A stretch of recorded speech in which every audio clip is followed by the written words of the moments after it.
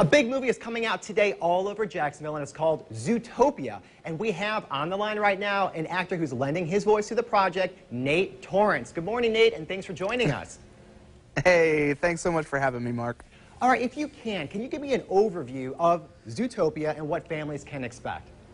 Yeah, it's a movie that takes place in a world where only animals exist. They've kind of are the humans of this world, and dealing with some of the frustrations it is to be predators and preys, but then in the mix of all of that is a really cool whodunit where we're following a cop and a fox try to figure out a crime that's been committed, and we learn a lot along the way, kind of about ourselves and humans. That's the pitch, I guess. My kids see all the commercials and they're excited to see it. Let me ask you this, what character do you play? Yeah, I play Officer Benjamin Clawhauser, and I am this very lovable and chubby cheetah that works for the Zootopia Police Department, and I become one of the closer friends of Judy Hopps, who's the bunny, Jennifer Goodwin's character in the movie, and kind of take her under my wing as she's getting teased a little bit by all the other police department people because she's just a bunny. Now, I know you've done other voiceover work for animation. What's the hardest part about that?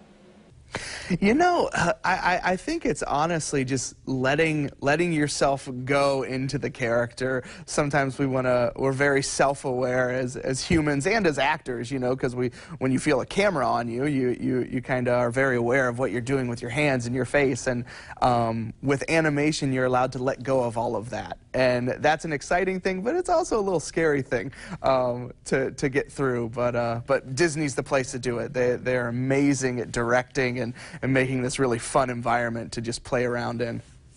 It seems like such a fun job. So how did you get into voiceover work in the first place?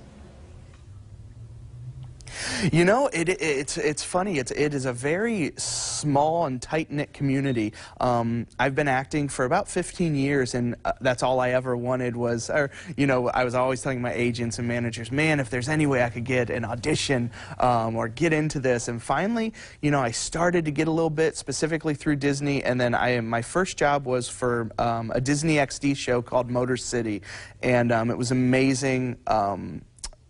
Show and amazing people, and once you kind of get into it, it's one of those crazy things that work kind of begets work out there, that you start to know people and they start to bring you in for other projects.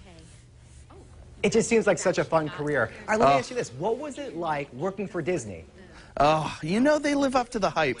It's an amazing, their creative process is just mind-blowing. It melts your face because what's funny is I've been working on this for 4.5 years in all reality, from the very first time I read the script until right now, and to watch them recreate characters and build the story and build the characters, and they're kind of brilliant people. I mean, they've got a machine over there of about 25 writers that they just know how to write. They know how to make you love the characters and fall in love with them and take them on a journey. And yeah, I have much respect to them. They live up to it.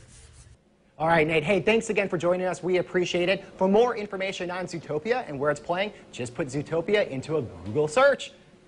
Coming up on River City.